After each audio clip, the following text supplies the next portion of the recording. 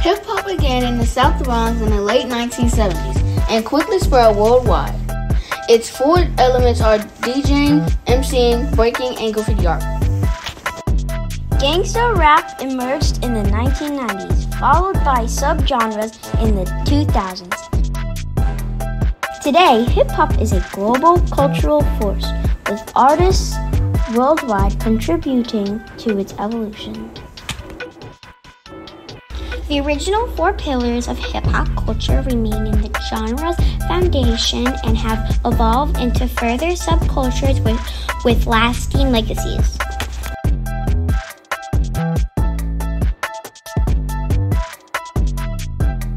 Hip-hop emerged in the early 1970s in Bronx, New York City, as a subculture and art movement.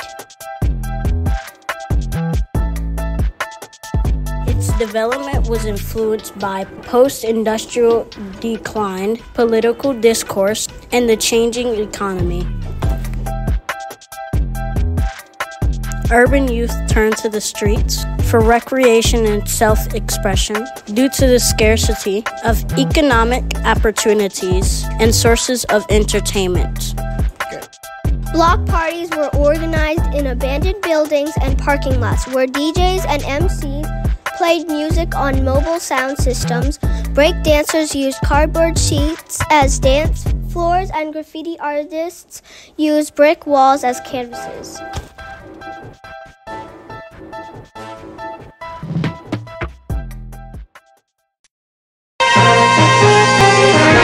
The new sound of the 80s. Suddenly you hear it everywhere. Rap music. It's all beat and all talk. It tells you a story and makes you want to dance. Steve Fox examines an overnight phenomenon, rapping to the beat. Well, there have been talking blues and things like concertos for drums.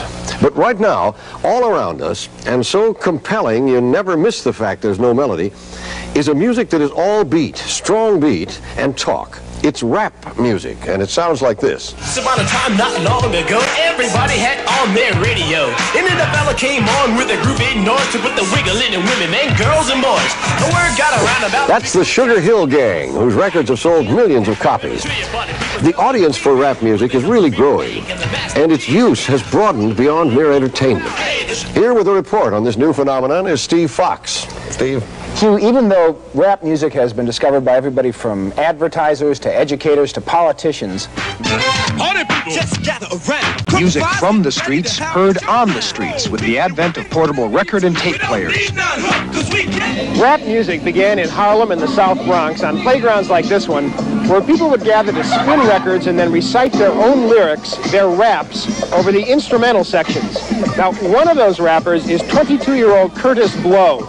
Yeah, come on now. Brakes on the bus, brakes on the car. The Breaks was Curtis Blow's biggest hit, selling 680,000 copies last year and hitting the top of the rhythm and blues sales charts.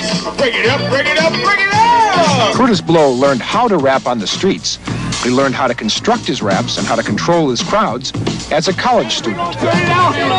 Come on, you know the song! I learned it in speech. The greatest orators of all time use crowd response. Somebody scream!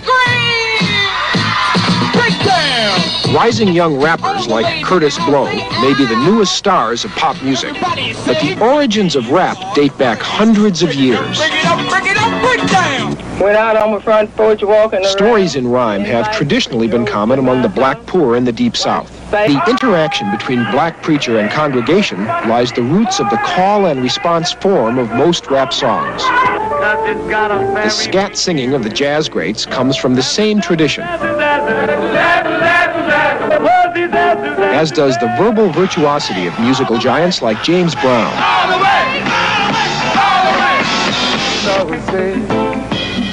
Rap's Caribbean counterpart can be found in the reggae rhythms and rhymes of Jamaica. People, what we need to do is to understand each other. The art of rapping was brought to the radio in the 1950s by disc jockeys like Jocko Henderson. We used to say things like, E to the yock. Ho, this is the jock in the back on the scene with the record machine saying goop bop doo. How do you do? The boastful poetry of Muhammad Ali is in the rap tradition. Ali swings to the left, Ali swings to the right. Look at the kid carry the fight. As was the civil rights rhetoric of the appropriately named black leader H. Rap Brown. Because if America don't come round. In concentration, where have you been? Around the corner and back again. So Inner city kids learn rhyme talk in their street games. come on, girl, let's